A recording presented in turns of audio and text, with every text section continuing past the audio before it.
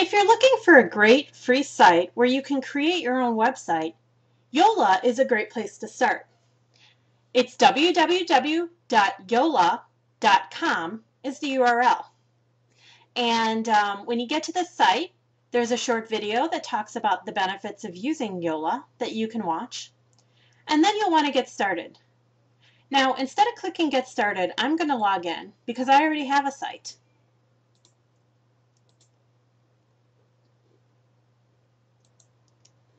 Now you can see I already have a website here. This is where I put assignments for my classes, those PDF files that you access. And you can see that I have one of 5 sites. So when you're in the free version of Yola, you can have up to 5 websites. And we're going to go ahead and create a new site. Now the first thing you'll do is choose a category. And I'm going to choose educational because, well, that's my business. And I'm going to call it my research paper website. Real creative, right? I don't think I need an online store or testimonials. I'll leave them in for now, but you can get rid of them if you want. And then you can either skip the setup or you can go and answer more questions. What makes your organization unique? Well, this is a website assignment for my English 102 research project. That gives me the purpose. You can contact me at my email address. All right. That's all the information I'm going to put here for now, and I'm going to click to skip. Now on this page, there are all kinds of different styles that you can choose from. And you can see there are premium styles and there are free styles. Obviously, the free styles are the ones you want to stick with, unless you're willing to dig into your pockets for a background that you're going to pay for.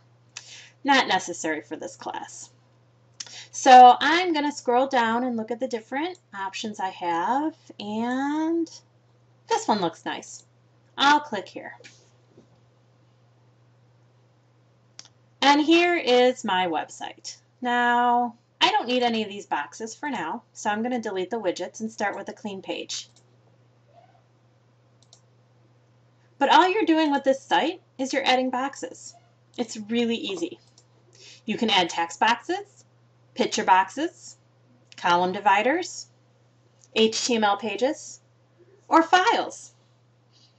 There are also multimedia options, widget collections, ways to communicate, maps, e-commerce, all kinds of different options.